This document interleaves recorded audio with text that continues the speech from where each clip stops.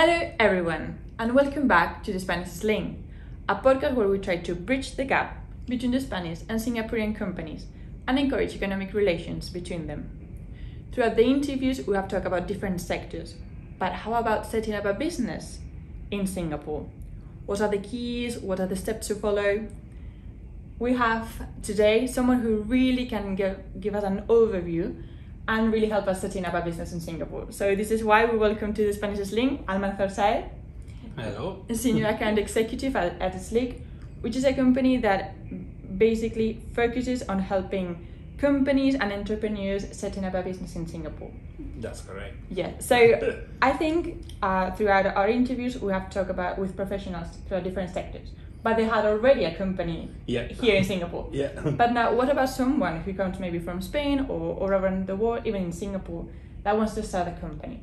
So what I have seen here is that Singapore is so attractive for foreign companies when it comes to, I want to start a business. So why do you think it's so attractive? Well, thank you so much, Clara, for inviting me. No, thank you. To this podcast. Is really a nice project that you are carrying on. I've watched some of your videos and it's an excellent job that you are doing. Thank you so much. It's my pleasure to be here. No, it's a pleasure to have you here. Thank you so much. Thank you. So Singapore is an excellent hub in Southeast Asia. It's the entry point for many multinational companies to enter Asia markets. That might be one of them. Apart from the taxation system, political stability, they speak in English, which is also a good incentive. Really So this makes many multinational companies to think about Singapore for their expansion in Southeast Asia. Exactly. So we have so many advantages in Singapore, but are the steps to setting up a business in the end are also easy? So what are the main steps that you have to follow when setting up a business here in Singapore?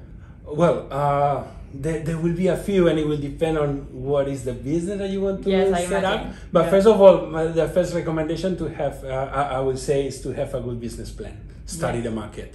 Make sure that the idea that you have in your brains is going to work, and there is a demand in the market for it. Because sometimes it might work in your brains, but it might not be enough, right? Yeah. So next will be to make sure which is the type of company that you want to incorporate. Exactly. Is it going to be a sole proprietorship? Is it going to be a partnership? How many partners are you? And this will make a difference later on with first thing liability and second taxation. Exactly. So that will be very important to make sure first before you proceed.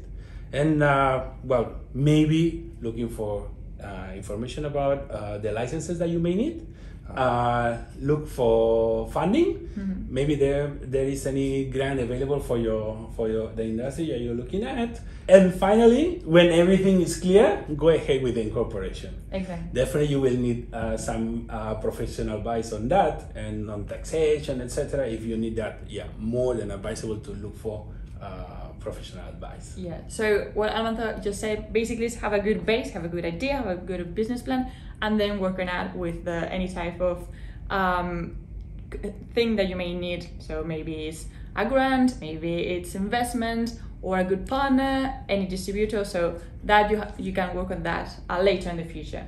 So the next question will be, we have talked about the setting up a business here in Singapore, but there will be some Spanish companies listening to this podcast. So what are the main differences between setting up a business in Spain and in Singapore? Well, there will be many, but I would say the simplest is the simplicity of setting up a business in Singapore. There's a lot less of bureaucracy and everything can be done online.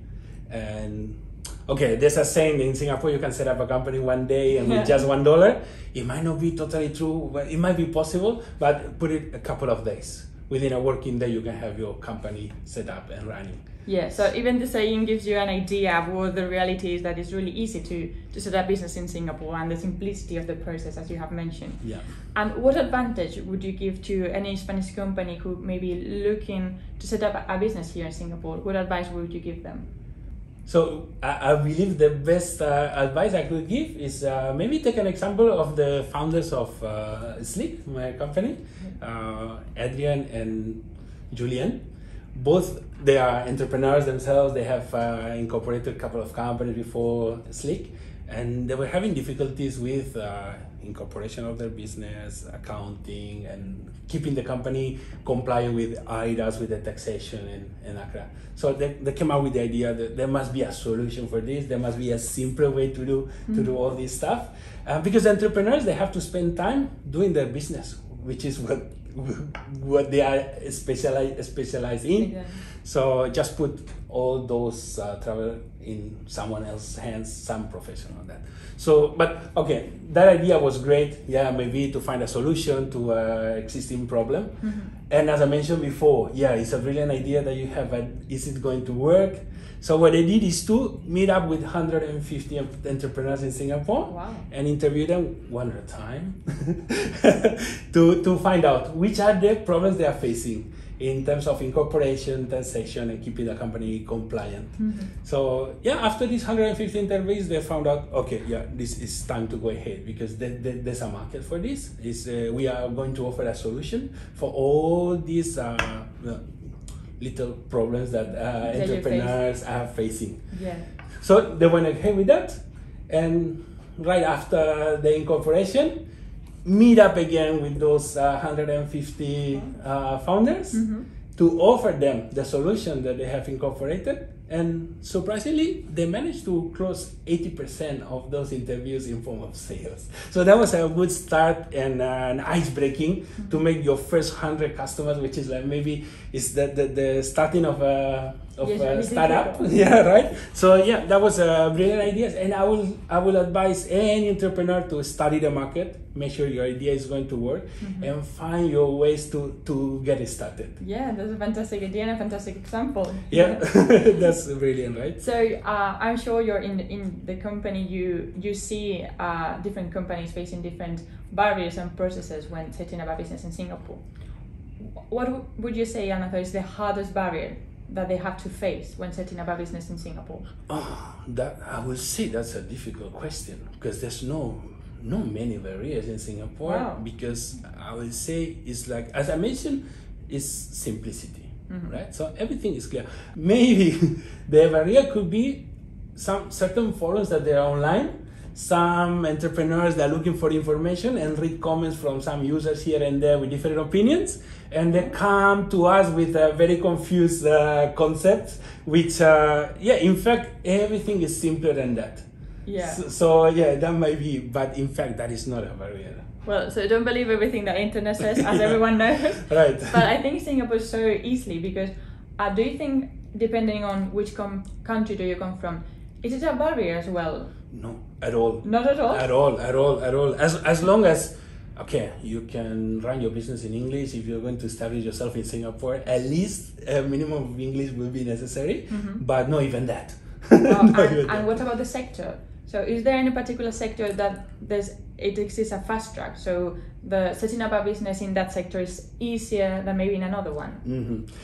Well, easier not in terms of process to incorporate, but maybe in receiving support from government funding. There is a couple of sectors that are emphasized now by the Singapore government, like just to mention some, fintech maybe, or green industries, robotics, artificial intelligence, etc. So if you are in this sector, you may be able to benefit from some grants, right? But in terms of incorporation, you can set up your business as a marketing consultancy or a gym, and it's going to be exactly the same process. Wow, so really great news for anyone who wants to set up a company here in Singapore.